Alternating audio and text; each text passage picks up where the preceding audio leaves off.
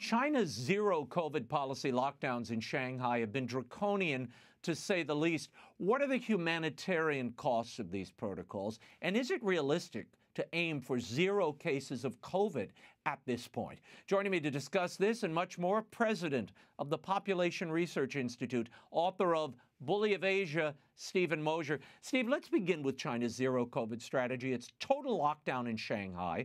It's being reported this week that children are wearing hazmat suits on their way to school. The elderly are basically locked in their homes.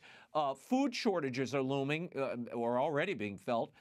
What has been going on there for 5 weeks? It's really mind-boggling. Shanghai is a city of 26 million people. How much longer can this feasibly go on? Well, I think it will go on until the Chinese Communist Party leader Xi Jinping has a lock on a third term as president of China. Because what this is all about, Raymond, is politics. It's first, last, and always about politics. It has nothing to do with epidemiology. I mean, every person on the planet recognizes that we're simply going to have to live with coronavirus from now on, in the same way that we've lived with the seasonal flu. I mean, even countries that clung to China's mass containment model back in 2021, like Australia, Germany, New Zealand, they're now abandoning it. China is the lone ranger out here still trying to impose COVID zero. So it makes no sense in medical terms. And it makes no sense, obviously, in economic terms, because we've got 500 container vessels outside of the port of Shanghai. We've got the Chinese GDP will take a 1% hit this year because of the lockdown in Shanghai and the lockdown in other cities. So when I say it's politics, what I mean is this. I mean that Xi Jinping wants to be president for life. He wants to be the new Red Emperor taking over Chairman Mao's position. And he will do anything to continue to hold power in China. His main opposition, Raymond, is based in Shanghai. It's called the Shanghai clique. These are the people who ran China in the 1990s and the early years of this century. People like Jiang Zemin and Zhu Rongji, who's actually spoken out, the former president, the former premier, who's actually spoken out against a third term, the third 5-year term for Xi Jinping. Guess what? The power base of the people who oppose Xi Jinping is now locked down tight. Local officials are being punished for not enforcing the lockdown. What is that doing? It's sending a message to the Chinese people, not just in Shanghai, but all over the country, that Xi Jinping is in charge, and he's going to be in charge for a long, long time. That's what's going on in politics all the time, every day. Now, in the footage we're seeing out of Shanghai and all over China, it's terrifying. I mean, they're grabbing bags and throwing pets and belongings in and dragging people out of their homes, throwing them into these camps. It's simply unbelievable that this goes on in the modern world. But there it is. And worse, we continue to trade with them and support this barbarism. Steve, before I let you go, I have to ask you about this recent controversy over China making inroads into the strategically vital Solomon Islands in the South Pacific. China signed a security pact with the island's prime minister that could end up extending Chinese military power in that region. Now, for the sake of the audience, this is where Guadalcanal is. The U.S. fought here during World War II. What is the impact of this agreement, and how might it affect U.S. foreign policy and world security in the South Pacific? Well, China doesn't have very many foreign overseas bases. It has one in Africa and Djibouti on the Horn of Africa. It may have another soon in Burma. But this brings the Chinese Navy very close to Australia and New Zealand.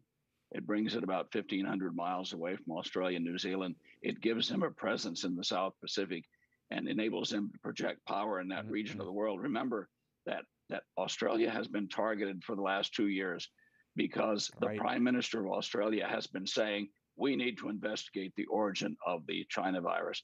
China doesn't like that. It doesn't want that investigation to take place. It doesn't want to admit it came from the Wuhan lab. And so they're moving into the South Pacific. And it's a danger for not just the Australians and New Zealanders.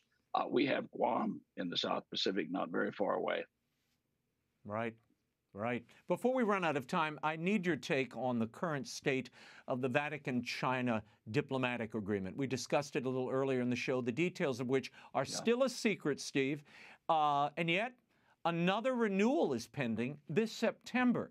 Since the signing of this agreement in 2018, things have hardly improved for religious freedom as far as Chinese Catholics are concerned.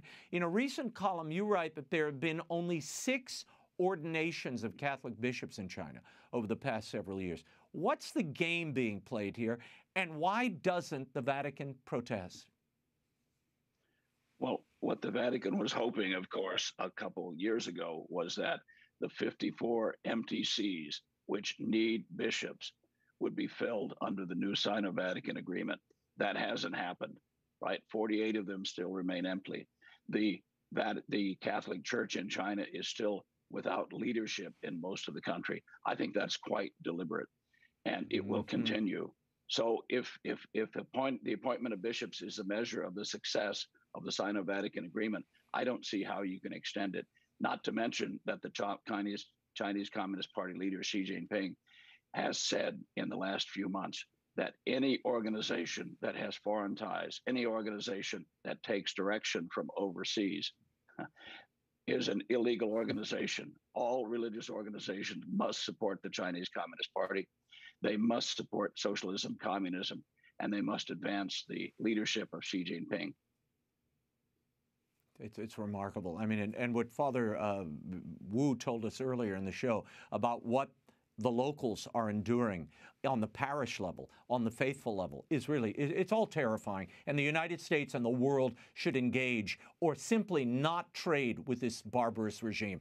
We talk about never forget. What's happening before our eyes is just as potent and horrible. The human and religious rights infringements here. We talk about this every week, Steve. We're exhausted talking about it, but it's going on day after day, minute after minute. Before we go, Steve, do you see similarities in the way the Vatican treats Ukrainian Catholics, similar to the way they treat Chinese Catholics? And should the Ukrainian Greek Catholic Church be wary? Well, I think the Vatican has done almost nothing in terms of supporting the Catholic Church in China.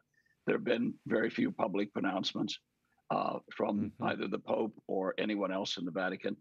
The only thing we've heard recently from Cardinal Parolin is that he wants to tweak the agreement a little bit, but he wants to extend it another 2 years. I don't think that can be encouraging for the Catholic population of China, given the ongoing persecution. Yeah, well, I await the concordant pact with Russia. That'll be next. We'll leave it there. Bully of Asia by Stephen Mosher is the definitive work on China's plans for global dominance. It's available in bookstores everywhere. You can follow Steve on Twitter at Stephen W. Mosher. And thank you for coming out. I know you weren't feeling all that well. You carried through like a trooper. Thank you, Stephen.